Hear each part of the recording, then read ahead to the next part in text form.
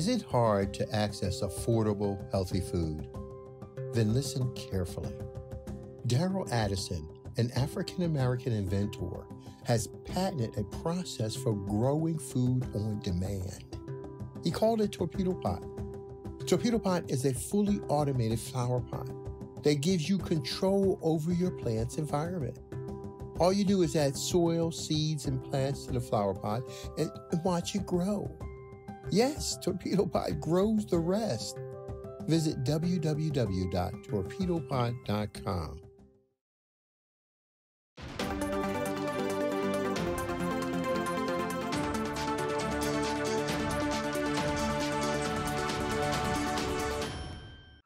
Peace, family. My name is Vicki Dillard, and I'm pleased to be a contributor here on African Diaspora News Channel. Please make sure you give us a big thumbs up, and share this broadcast. Thank you so very much. Listen, family, certainly you all know what's been happening with our brother Dave Chappelle in the news lately, and the powers that shouldn't be threatening him with economic sanctions.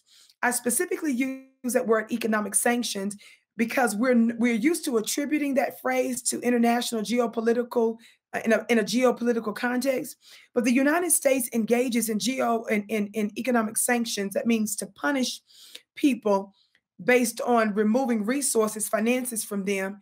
This is an old thing that they've always done here in the United States, especially amongst our people, which is the reason why when you hear Black folks talk about being self-sustaining, when we're talking about Black business ownership and stuff, it's really a Black liberation move when we're talking about being economically healthy and secure.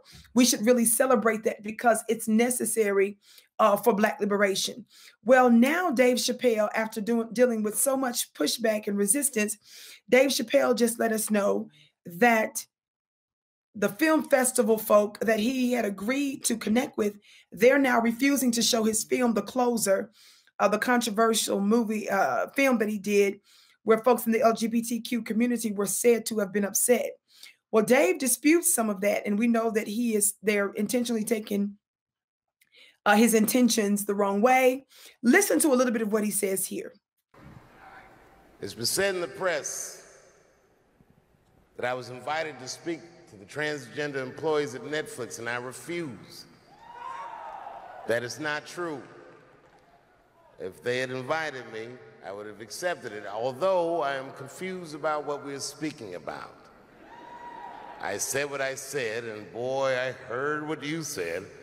My God, how could I not? You said you want a safe working environment at Netflix. Well, it seems like I'm the only one that can't go to the office anymore.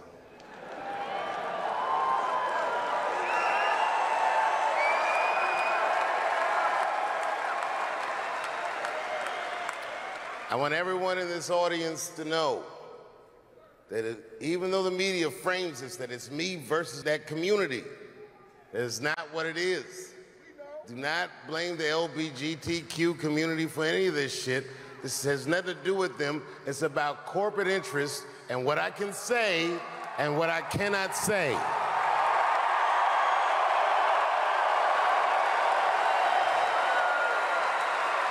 For the record, and I need you to know this, everyone I know from that community has been nothing but loving and supporting.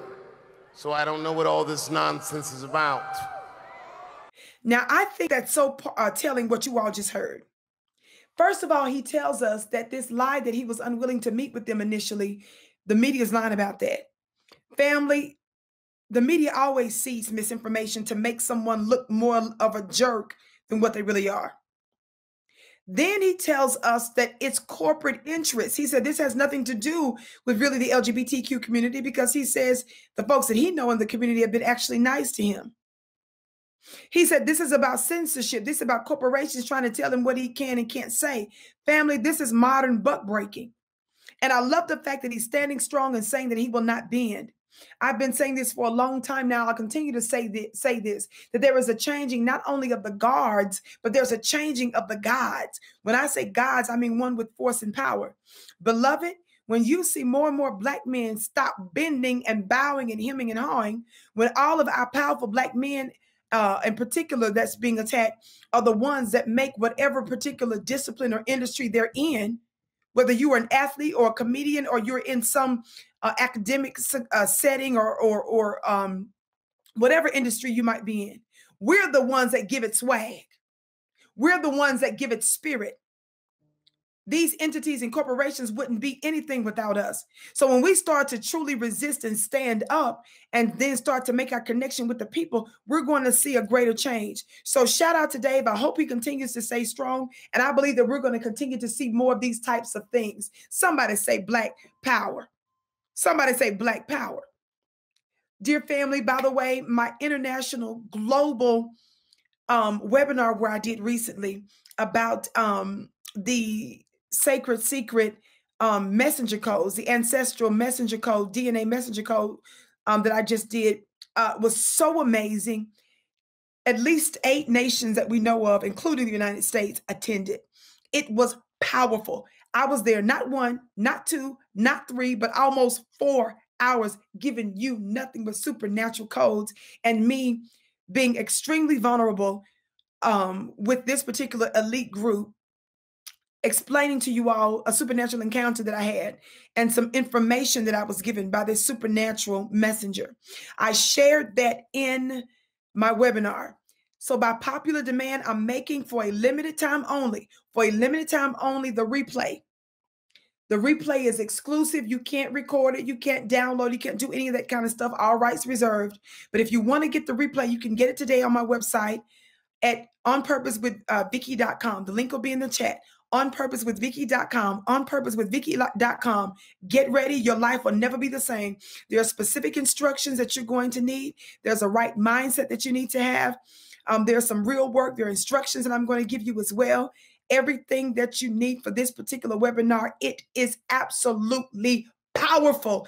I'm still not really on earth, to tell you the truth, because of the unbelievable testimonies that are already coming in because of this extraordinary encounter and experience. If you want to experience what I was told by a supernatural messenger related to our sacred, secret, royal bloodline codes, especially for such a time as this, you want to go to my website at onpurposewithvicky.com. That's onpurposewithvicky, VICKI.com.